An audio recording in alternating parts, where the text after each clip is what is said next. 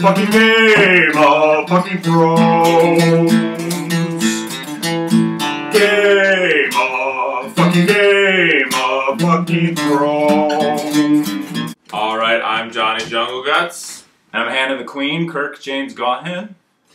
And we're two nasty faggots here to talk about a very nasty episode of Game of Thrones. Watchers on the wall. So this week, things started out with a weird sex convo between Sam and Jon Snow. We all know what that's like when someone's kind of like, what was it like? And you don't really want to talk about it. It's like warm apple pie. Yeah, it was an American Pie moment. And then, of course, this whole episode was completely dedicated to the conflict between the Night's Watch and the Free Folk, yes. Some people have been complaining a little bit that the action was a little standard seeming. I guess everyone was spoiled by that crazy shit on True Detective, but Kirk really liked it. No, I think it was an epic episode of Game of Thrones. Probably one of the best in my opinion. Just because we've been waiting so long for a battle sequence like that. And in the books, there's plenty of them that get washed, pulled to the side by cost. And this one, they did not, they did not fall short. So let's just do spoilers for this episode. I don't really care.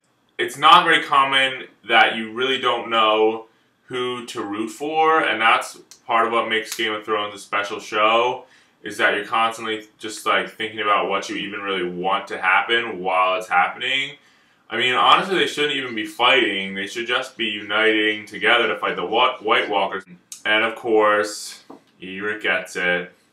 I mean, I sort of felt like it was a more traditional kind of a death choice for Game of Thrones, like sort of like, I don't know, Braveheart, the girlfriend dies, but that's really different in a way because the female character in that, I don't know how empowered she is. I mean, and she says to him, "We should have stayed in that cave." That was gut-wrenching. It's killer. You know nothing, Jon Snow. Yeah, I mean, I've been personally, as someone who's read the books and who's a giant fan of Game of Thrones, I've been waiting all season to see a giant riding a fucking mammoth. Like, that was it for me. Now that that's over, like, the season can end, and I'm good with it. You know, the disappointment of that episode, if anything, was the cliffhanger they left it at, because they dedicated the entire episode to the wall, and that the first battle ended, and it was over. You don't get to see what happens, how the battle comes to a conclusion, which is a great point, and I wish they would have presented that in the episode, but they kind of gave that to the side to let in this personal dialogue of manhood. If you notice, every character comes to terms with being in the Night's Watch and eventually becoming their own man. If you see, like, it's all to me, I don't believe war or violence makes a man. It's the principles behind it that does duty, honor, integrity, discipline, perseverance, and you get to see that in all of them. Alright, well, this was a pretty good episode of Game of Thrones. Can't really lie about it. I'm Johnny Jungle Guts. And I'm Kirk. Thanks for having me, Johnny. Oh, you're welcome. And this is Butters. And that's Butters.